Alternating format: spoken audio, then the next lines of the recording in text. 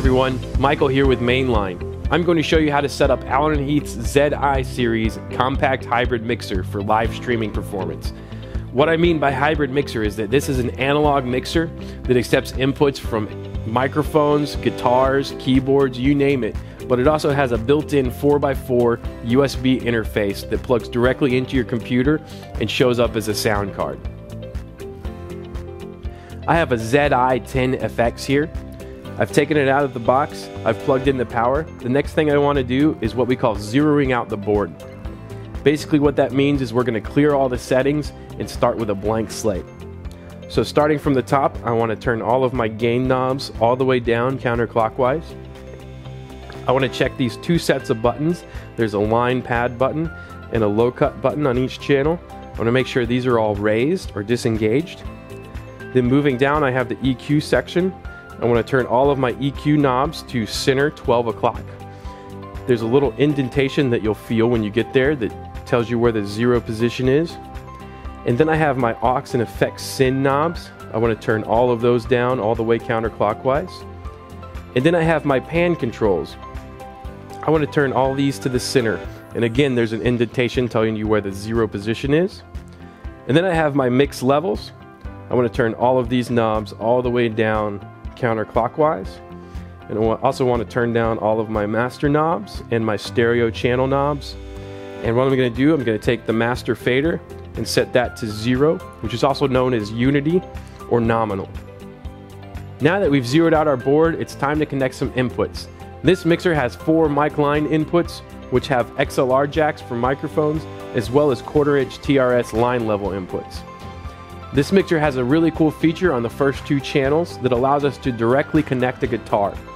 When we connect our guitar to the 1/4-inch input on channels 1 or 2, and then enable this button that has a guitar icon next to it, the impedance is matched on the input perfectly to a guitar. It's just like having a DI built into your console. After the first 4 channels, we have 2 stereo channels with dual 1/4-inch line level inputs. Now I have a microphone, 1 guitar, and a stereo keyboard.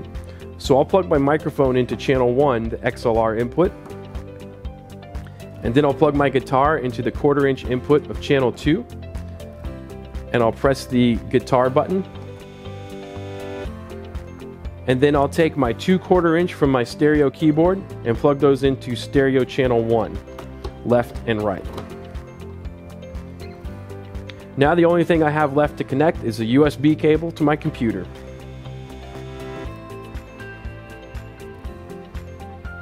If you had a PA system or a floor monitor, you could connect those to the main out XLR outputs or the 1/4-inch TRS aux out. Now that we've got all our inputs connected, it's time to set our input gain levels. Now this isn't where we're going to create the balance of our mix. We'll get to that part in a minute.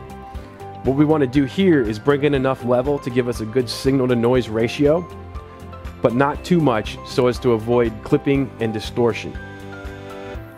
So down here at the bottom of channel 1, we see this headphone icon with a button next to it. If we press that button, this is what we call a PFL, or pre-fade listen.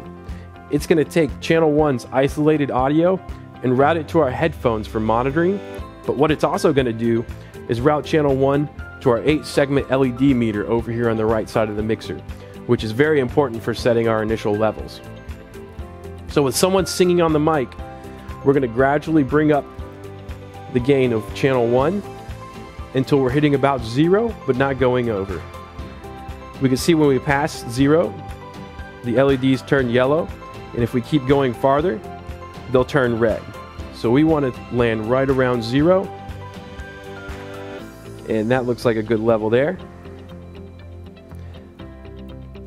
Once I've got my level, I'll disengage the PFL button and repeat the process for the guitar and the keyboard channels. Now that we've got all our input levels set, let's take a look at what processing is available on this mixer. Below the gain knobs, we see a row of buttons called low cut. When we enable this, it'll roll off the low frequency energy that we might not need in our microphones. It's common practice to enable this by default on vocal microphones because there's not much low frequency information below 100 Hz in the human voice. And then we have our blue knobs, which are our EQ.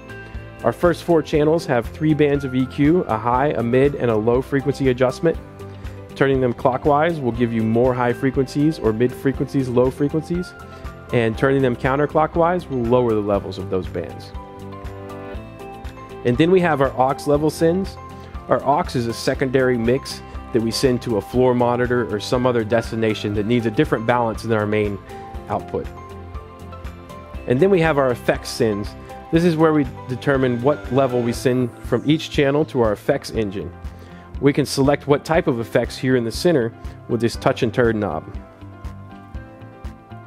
And then we can bring our effects into the mix with this effects to mix knob. Below the effects sends, we have the pan knob.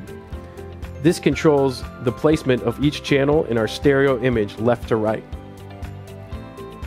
And then we have our mix sends. This is where we'll adjust the balance of our main mix.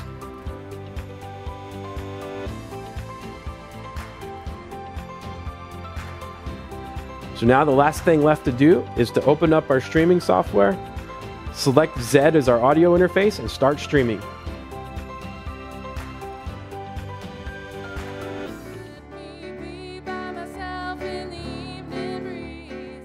That's it for this episode. Be sure to like and share this video. And if you're ready to take your live online performances to the next level, get in touch with us today at mainlinemarketing.com.